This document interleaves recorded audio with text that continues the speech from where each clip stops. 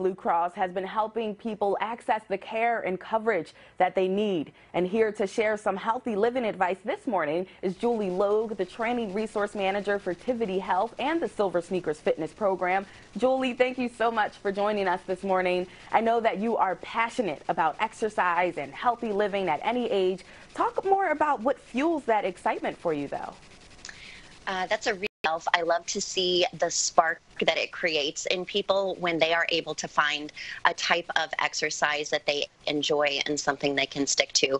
I think that there's nothing more rewarding than that. Yeah, and the type of work that you do is really inspiring because you are creating safe and effective workouts for older adults, which we know is so important. Why don't you talk about some of the best ways that people can maintain, muscle strength, balance, mobility without having to go to the gym is the key part there. Yeah. There's a lot of options, from exercising at home to exercising outdoors to engaging in online fitness options, without going to a gym. I think that there are a lot of solutions there. And to really, be very basic with my answer, I think just regular physical activity is the key to maintaining mobility and strength and balance.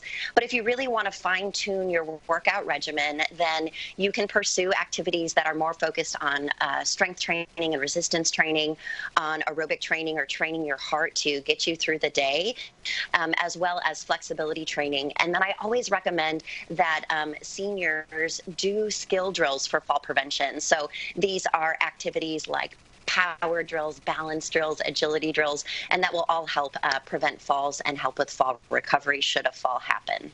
Yeah. Why don't you give us some examples of what these drills are, whether it's, walking from the couch to the kitchen, or what are some examples that people can do to stay active, especially during COVID-19? So I think walking programs are wonderful.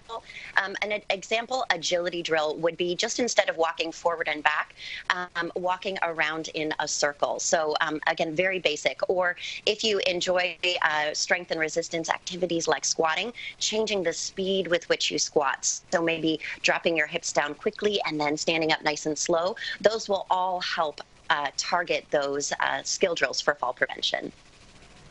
Those are some great examples that I can certainly see anyone at any age being able to do. Julie Logue, thank you so much for joining us this morning on Philly Live and sharing those really helpful tips.